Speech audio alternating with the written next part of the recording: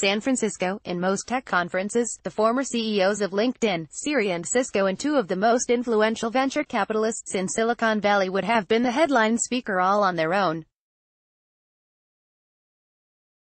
But at the Startup World Cup Grand Finale event in San Francisco on Friday, they made up only the first half of a day full of speakers discussing how to build a successful startup.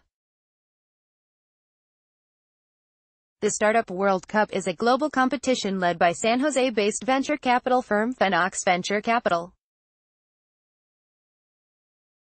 After preliminary rounds in 28 locations around the world, with winners of each round convening in San Francisco, the startups will compete in a finale, where the winner will take the $1 million prize.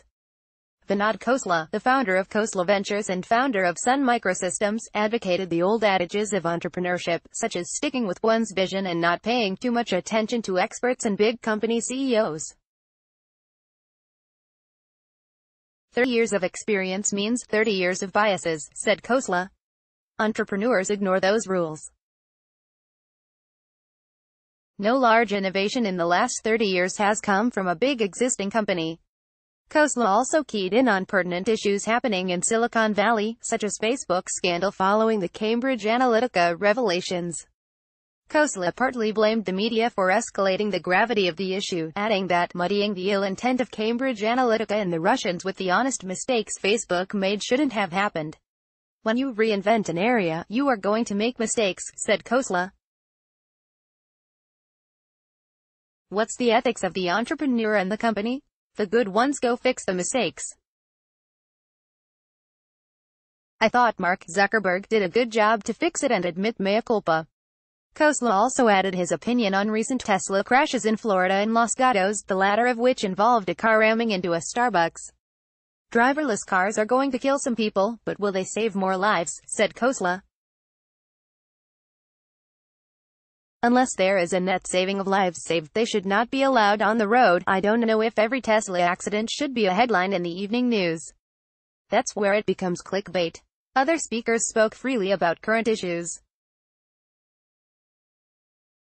Former LinkedIn CEO Reid Hoffman weighed in on Donald Trump's presidency, calling it a disaster. Ron Conway, the angel investor and an influential political playmaker in San Francisco, chimed in on the San Francisco mayoral elections, asking attendees who live in the city to vote for former interim mayor London Breed.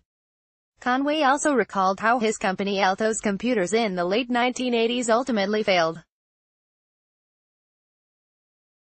He preached how decisiveness is the most important trait in a CEO and that procrastination was the devil in helping a company grow. If you don't disrupt yourself, you'll be disrupted, said Conway. We disrupted for 10 years and then we got disrupted. Hoffman, who sold LinkedIn in 2016, spoke of his concept of blitzscaling, or the ability to quick build users, revenue and the company itself in light of the growing competition across all industries. Hoffman and venture capitalist Chris Ye elaborated on the concept in a book titled Blitzscaling, set to publish in October. Silicon Valley is a little confused with itself right now because it has too many interesting possibilities, said Hoffman. The world is heading more toward blitzscaling. Competition is coming from many places nowadays. Unlike Khosla and Conway, former Cisco CEO John Chambers ambled around the stage and interacted with the seated attendees. He asked for entrepreneurs to keep their focus on markets that are in transition and ripe for disruption. To demonstrate fearlessness and openness of mind, Chambers shared a bag of roasted crickets with speakers. I'm encouraging you to dream, said Chambers as he munched on crickets.